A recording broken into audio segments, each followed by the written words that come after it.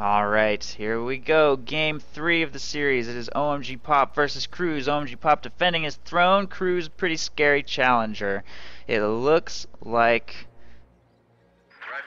I think Cruzz was the victory point leader. I'm not sure. I wasn't paying close enough attention to VPs. I'm not sure who the victory point leader was. So maybe a more perceptive viewer in chat can tell us who the victory point leader was, but either way, Cruzz has selected Oberkommando West this game, and OMGPOP has selected U.S. forces. OMGPOP opening up with Rifle Company again, going with the second squad of riflemen now, and Cruzz bringing Oberkommando West to the field. Double Focus Grenadiers start, Breakthrough, Scavenge, and Luftwaffe ground forces are his options. So we're probably going to see some form of call-in infantry, whether it's Fallschirmjäger, Panzer Fusiliers, or Jaeger Lights. Looks like Cruzz is going to change his strategy up to not utilize Obersoldaten. Not that I actually was all that familiar with Cruzz's Oberkommando West strategy before, but it looks like he's basing his loadout on being able to call in some kind of infantry at around 2 command points. OMGPOP gonna field those vet riflemen right now, and Cruzz is not playing too aggressively towards the U.S. cutoff because, of course, truck pushing doesn't really work anymore. After months and months of people complaining about it, that is finally pretty much confirmed, I would say, to not really be viable. Truck has really no armor at all. And we're gonna see that this game. Cruzz not even trying to do anything like that with this truck. Playing pretty safe with it. Just getting a little bit of vision, but nothing too ridiculous, nothing too aggressive. His Volksgrenadiers are continue to work on the north, just backcapping, while the Sturm Pioneers try and wire off cover here. Truck draws some of OMGPOP's attention here for a little while.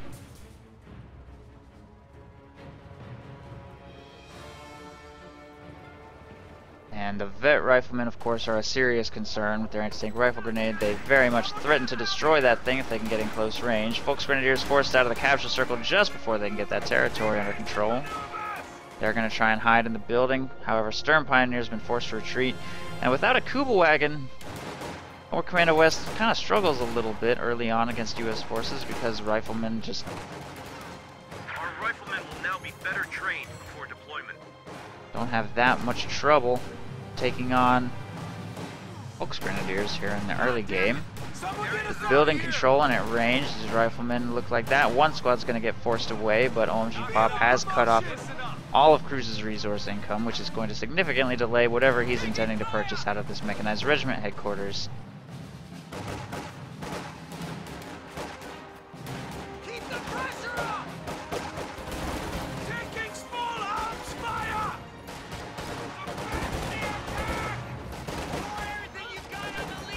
Volksgrenadiers, however, are eventually successful in pushing this push away, and Cruzz is going to get the North Territories back under his control. Volksgrenadiers taking the strategic ammunitions points, rear echelons and rifles here at this position. Probably not going to last that long. It's just 2 squads. Raketenwerfer is in production from Cruzz now to provide himself a little bit of protection against a quick M20, which is also in production now. Riflemen here going to get some reinforcement done before they head back to the front lines, and Cruzz finally gets a munitions point captured, which is of course important for his very first Panzerschreck. He's going to need a Panzerschreck at some point, or not. Tosses a grenade right there. That, with only 11 munitions coming in, is going to delay his Panzerschrecks significantly.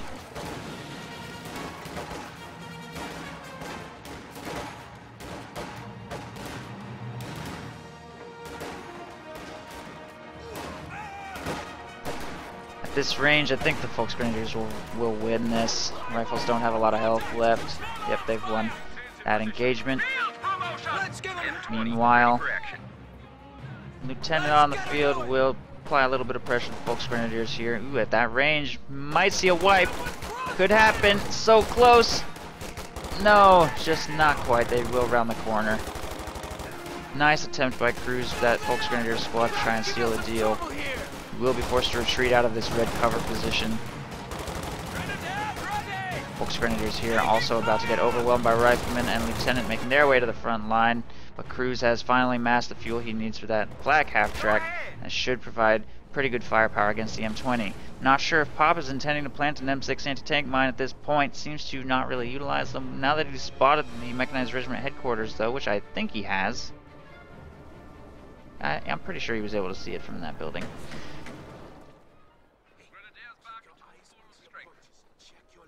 He's going to swap the Cruzz, put the rear echelons in there, give him access to the one bazooka to try and combat that flak half-track once it does hit the field. It will lose building control to those Volks Grenadiers, however. Hop inside, taking some damage though. 2 of them have already died. No Panzerschreck upgrade anytime soon for Cruzz. Just doesn't have the munitions for it, but he is moving up into green cover here to combat his opponent's infantry, and the flak half-track is available as well. Volks Grenadiers inside the building, however, are taking heavy damage. Flak half-track moves up to engage. And since the bazooka squad is currently suppressed, they can't get a shot off and they're simply forced to retreat. Everything will be forced to retreat away from Cruzz's flak half-track there. Stern Pioneers making their way towards the center to repair. And Cruzz is going to need to take advantage of this one engagement to break his containment. Get some resources back under control. OMGPOP is all about the cutoff and containment play, dedicating no forces to actually do any backcapping, just jumps straight into combat right off the bat, tries to keep his opponent cut off and boxed into their base. Very aggressive style from Pop. We see it every game, and it can prove very difficult for the Axis to deal with early on, until they can field a nice powerful tool like this flak half-track to try and get OMGPOP out of there.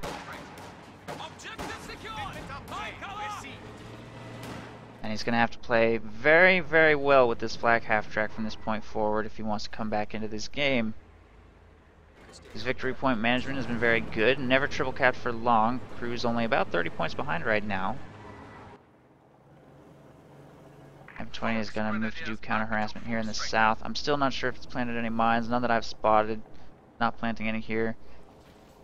Not sure if he's even going to try. We've already got the Minesweeper upgrade here on these Stern Pios, so unlikely, honestly, that Cruzz is going to hit a mine with that flak half-track. Mines would be nice just to force your opponent to be really careful with that Minesweeper, but Minesweeper already on the field. Last thing you want is to spend a bunch of munitions on that M6 anti-tank mine.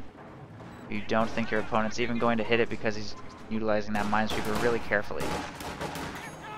It looks like Pop is going to simply spend his munitions on something else for now.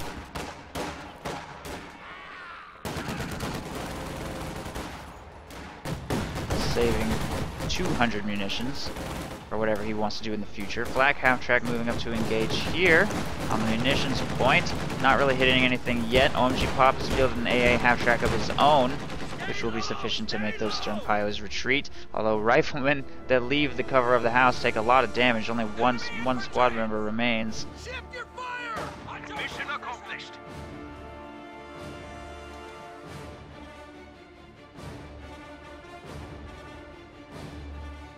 Grenadiers back to full strength.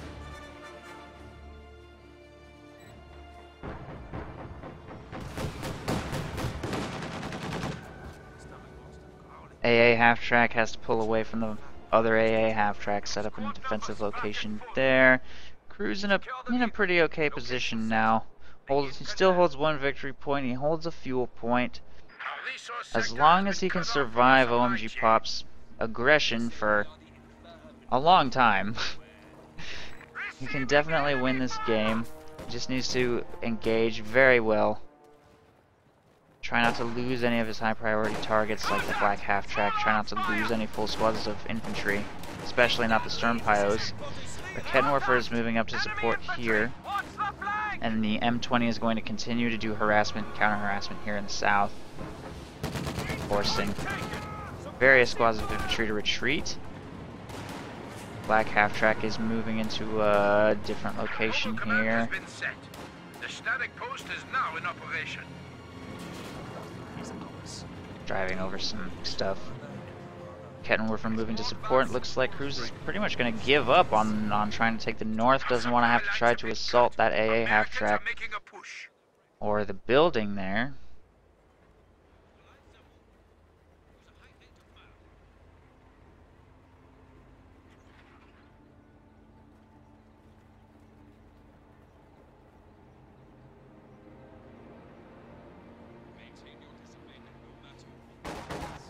And the north fuel is going to fall as a result of Cruzz completely abandoning that area. Riflemen here will be forced to retreat. And these squads moving to take control of some various territory as well. The enemy has cut our supply chain. A resource sector has been isolated. Target secure. Just very light on engagements. Cruzz doing a really good job of just stalling the game, just dragging things out. But at the same time, with Pop holding both fuel points, he's going to have so many tanks. His major just completed.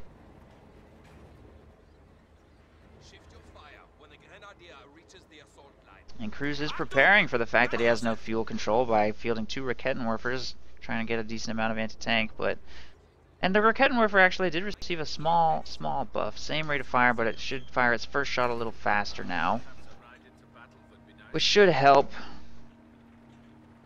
a little bit against the Shermans that are almost certainly on their way. Pop getting himself an ambulance first. Once that's completed, though, I expect we're probably going to start seeing a lot of Shermans, and then transition possibly into Easy 8s later in the game, and Cruzz is going to have to fight off a huge amount of allied tanks without really having any vehicles of his own for a long time. He only has 26 fuel right now as he just purchased his battle group headquarters, so he's going to be trying to survive for several minutes until he can field a Jagdpanzer.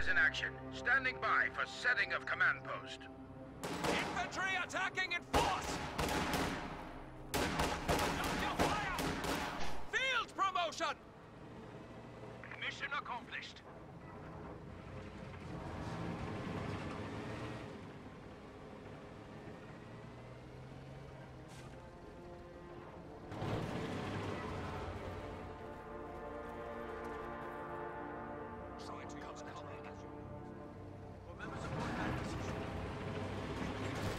Very passive game from OMGPOP here. This is so unusual to see from him. He has completely toned down the aggression. Not at all pushing for what little territory Cruzz does hold. Doesn't seem to think that he would be able to win the engagement. Rakettenwerfers move up to take shots at that AA half-track. It'll reposition a little bit. Black half-track is in position here in the center. OMGPOP has the fuel and manpower for a tank, but he's not purchased one yet. Not sure what he wants to do next as far as vehicles. Black half-track pounding the bazooka in the church. Will suppress it. That flag half-track can get into a slightly better position on the Major's retreat point. This could be problematic for OMGPOP. Grenade goes into the building, almost destroying it. And there it is, Flak Burst rounding that corner, dealing a lot of damage. Cruzz getting pretty aggressive here with this push, trying to make something happen, but he needs to be careful about how he manages the threat of these flamethrowers. Taking a lot of damage on some of these squads. Ooh, some big Flak Burst hits though, suppressing everything, and it looks like the engagement will go to Cruzz. Barely.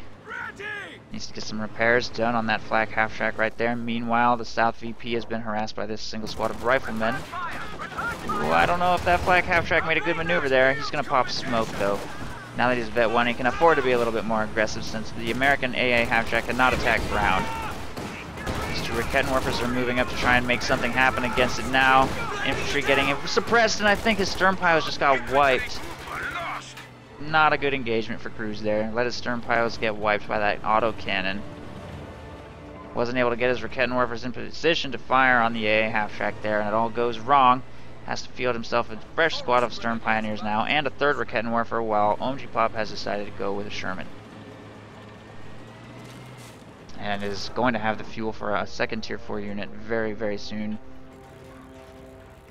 So whatever he chooses to field next, he's going to have a lot of vehicles on the field for Cruzz to try and contend with. He's trying to prepare in the form of Reckenwormers. I think I also saw some mines go down. Ooh, that was a good one. Pops a flamethrower on that rifle squad. Very nice mine. Reckenwormers move up to fire on that AA half-track. They're not firing, though. That aim time reduction is just not quite enough. Trying to round that tight corner. Still not able to make anything happen against that AA half-track. And now there's a Sherman here engaging him, but 2 squad wipes here in the north. Lieutenant and full flamethrower squad wiped by those Volksgrenadiers by Cruzz. If he can effectively manage the threat of these vehicles here in the center, he will be propelled into a huge lead, but that's easier said than done. I know. Reckenwerfer set up here. Fires at the Sherman. 2 shots from Reckenwerfers, in fact, at that Sherman. It falls quite low. Will be forced back. The flak half-track has been fully repaired. A second Sherman has been queued up. Cruzz just needs to keep engaging very nicely against Pop's forces. He can definitely propel himself into the lead from there. He's losing his Sturm Pioneers hurt, but he's inflicted heavier losses on his opponent's infantry. It's not that big of a deal. Still has a decent amount of manpower in the bank, 500 manpower, even after fielding a fresh squad of Sturms.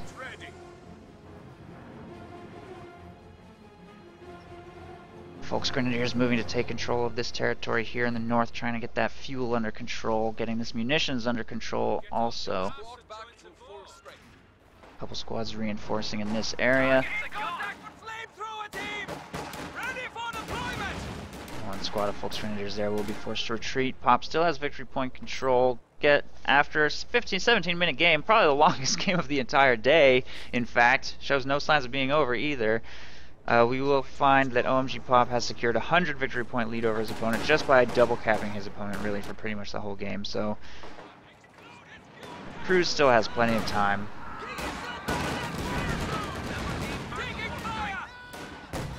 But Pop does have a bit of a lead on him. Cruzz throwing down more mines, just mines everywhere.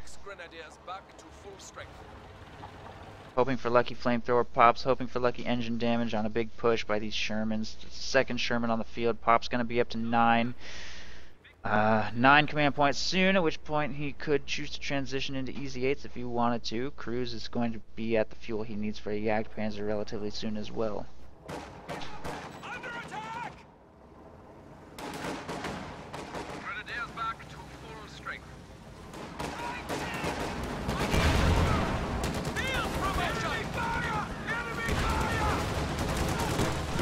Not sure Cruzz was monitoring that squad. It goes down very quick. He needs to get that squad away from that mine.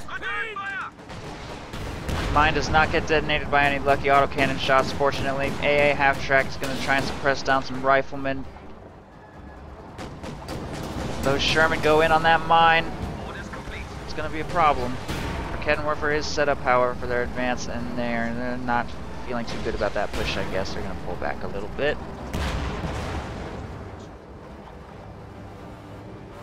I think he's attacking ground where that mine was. Yes, he is. He saw that mine being planted because of the telltale formation that those Sturm Pioneers are in, which is why it's always good to shift-click a move order after planting a mine so that it won't be so obvious that you just planted a mine there. Mine gets detonated by Sherman fire.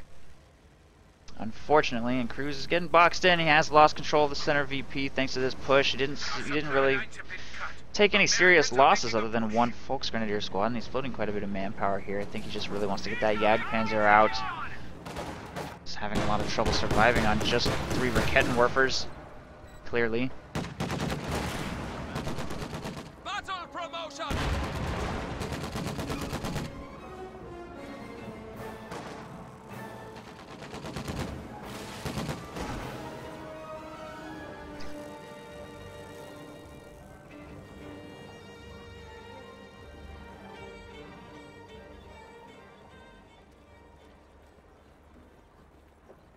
Couple squads trying to get some territory under control. He's being very careful though.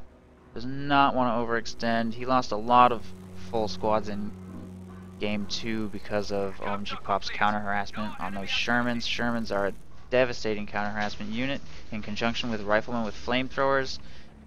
It doesn't take much time for a big U.S. forces army of tanks and infantry to just annihilate a squad on retreat that gets a little too far away from support, which is why Cruzz is being so delicate here.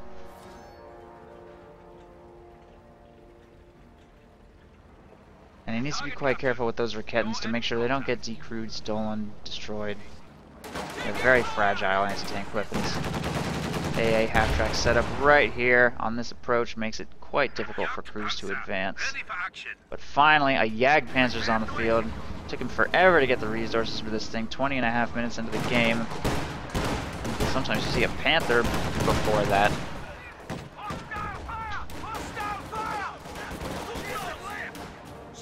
Jagdpanzer making its way to the front lines to engage. Will immediately around this corner and change its mind. Doesn't want to take any engine damage on that. The Shermans, meanwhile, are making a push for the north. These infantry got caught in a vulnerable position, and I don't see any protecting Raketenwerfers, with all Raketenwerfers tied up right here. Full squad of Volksgrenadiers wiped. Not entirely sure what's going to happen to those Sturms either. Raketenwerfers rotating to fire on these Shermans. Sherman going for a crush on those Volksgrenadiers. They must retreat. White phosphorus coming down on this very tight clump of Raketenwerfers. Oh no, the half track is destroyed. Jagdpanzer has a damaged engine. That Sherman gets a main gun destroyed crit and will pull out to safety. This Sherman has not been destroyed either. Huge damage inflicted on Cruzz, and Cruzz inflicts nothing on his opponent in return. Nothing! Sherman gets out with its main gun destroyed crit. This Sherman pulling back with full health. This one's got pretty high health as well, and that's it. GG. That perfectly executed attack by OMGPOP with white phosphorus support flanking behind. Raketenwerfers caught totally out of position. Infantry caught totally out of position. And OMGPOP will continue to reign as the star-crossed king. Good game. Allies win.